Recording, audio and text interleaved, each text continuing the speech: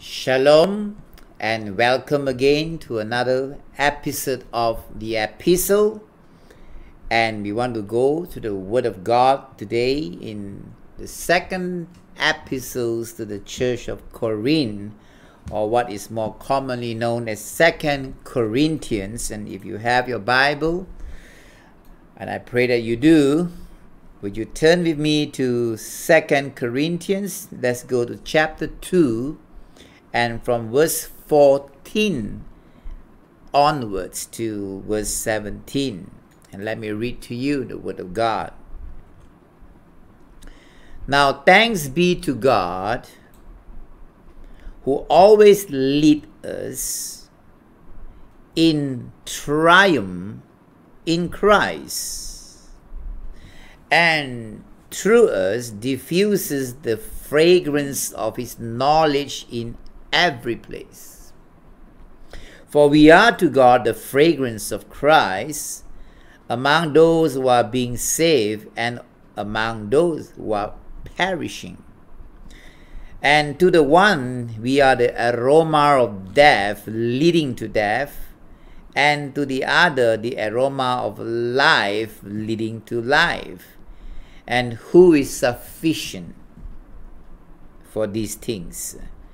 For we are not as so many peddling the word of God, but as of sincerity, but as from Christ we speak in the sight of God in Christ. Hallelujah. This is a profound statement written by Apostle Paul, and let us dissect it and let us feast from it. Hallelujah. So verse 14 again, it says here, thanks be to God, or glory to God, or praises to God, who always leads us in triumph in Christ. Now, if you are using the New King James, I would like you to underline the word always leads us in triumph. Because God always leads us in victory. And here the word triumph, in fact, it speaks much more than just victory.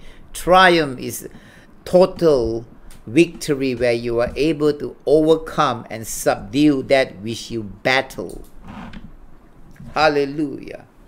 You have gained total, complete victory over that which you battle. And he says that he leads us always, not just only a few times, not just only once in a while when you behave yourself, but always. Now, the analogy that Paul uses here describes what is called a Roman parade, where back in those days the Roman soldiers, they will have this triumphal procession, okay?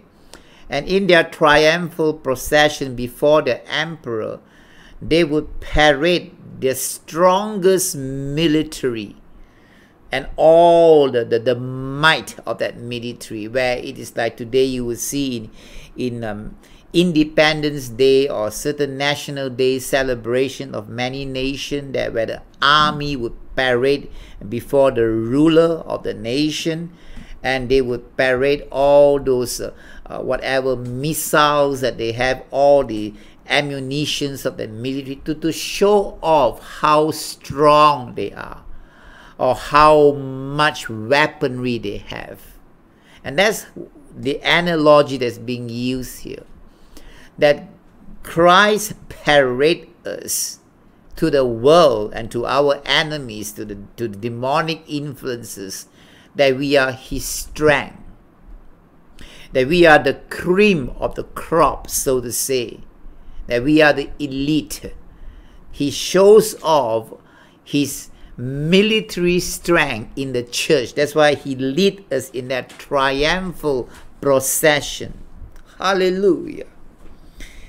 And then in that we while marching in that victory with Christ, we diffuses a fragrance. Hallelujah. Now, to diffuse something means that you must first be infused by something. Now, let me put it in perspectives here. You cannot release something unless you have first received something, right? And we are being infused by Christ, by His glory in us, by the indwelling Holy Spirit. And through that, we are able to diffuse or to express the knowledge of Christ and the glory of Christ within us, so that others would smell the fragrance. Now again, if you look at the analogy of fragrance, fragrance is diffused when something is infused or something is burning within. What releases the fragrance is that there is something burning, and the fire of God which burns inside of us, which burns out with our zeal, our passion, our love for God, it always diffuses a fragrance of that sweet smelling aroma. Our life of prayer, our worship life, our faith life will always releases something where people can see and people can, in this case, smell the fragrance of Christ in us. And we diffuses the fragrance of His knowledge where? In every place, not only inside the church, but most especially so outside the church, in the workplace, in the marketplace, in the mall, wherever we go, we are called to diffuse the fragrance of Christ. And verse 15 says, we are to God the fragrance of Christ. Hallelujah. The fragrance of Christ simply means we are the essence of Christ. We are the expression of Christ. Hallelujah. And it says, we are the fragrance of Christ among those who are being saved. It speaks about those who are Christians, and among those who are perishing, those who are non-believers. Why? Well, to the Christians, in verse 16, to the one, we are the aroma. Sorry, first of all, it mentioned to the perishing, we are the aroma of death. Meaning that we witness, hear this, we witness the salvation of Christ for all mankind, and we witness to those who are perishing. Listen to this. We witness to them that there is only one way to be saved and to receive salvation, and that's through the finished work of Jesus on the cross. For there's no other name that man can be saved except the name of Jesus. And there's no other way that man can come to God except through Jesus. He is the way. So we become that tangible, walking, living witness. And because we are the witness of the cross, those who refuse the grace of God poured out at the cross through Jesus Christ would receive condemnation upon themselves, because they have refused the only way for salvation, and that's through Jesus. That's why to them we are the aroma of death that will lead to spiritual death and eternal death for those who reject Jesus. Are you hearing this? Because we are the signposts, we are the lampstands of God, we are the signboard and the signposts of God on earth that leads people to Jesus. And if they refuse it, to them we are a signboard, or we are a fragrance that will point them, I will use the word point them, to the truth. And the truth is they will receive eternal death and spiritual death because they refuse to accept Jesus. But then in verse 16 it says, but to those who are being saved, to those who are the children of God, we are the aroma of life, leading to life.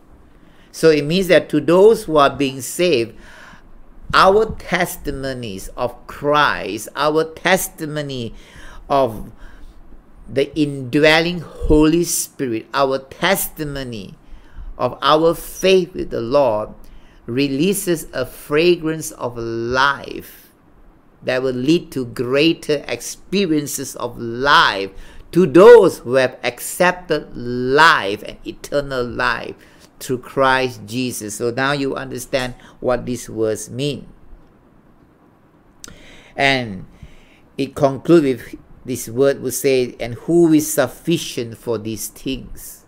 Well, in the very beginning, we are never sufficient for anything, but it is Christ who makes us sufficient for all things. Hallelujah. Because in Him we have all sufficiency for all things, and we can do all things through Him. Hallelujah.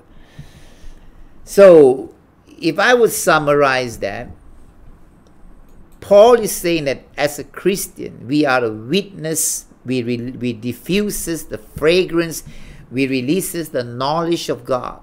And to those who are saved, who are being saved, who are Christians, we become an edification to them. We edify them. We empower their faith. We encourage their faith. But to those who refuse Christ, to those who have rejected the work of grace, then we are a witness on earth that there is damnation for those. There's eternal condemnation for those who refuse Christ. So you see the two sides of that. And verse 17. For we are not as so many peddling the word of God, but as of sincerity, but as from God, we speak in the sight of God in Christ. Now, what is Paul saying here? Back in his days, in the first century, there were many heretic teachers and preachers who manipulated the scriptures for their own gain. And they used the scriptures to deceive many and to manipulate many for even monetary gain, for financial blessings and for favor and so on. And so they are peddling the word. And they will speak such words as grace, grace, grace, all is well, and God wants you to enjoy prosperity and happiness and pleasure and all kinds of sensual enjoyment.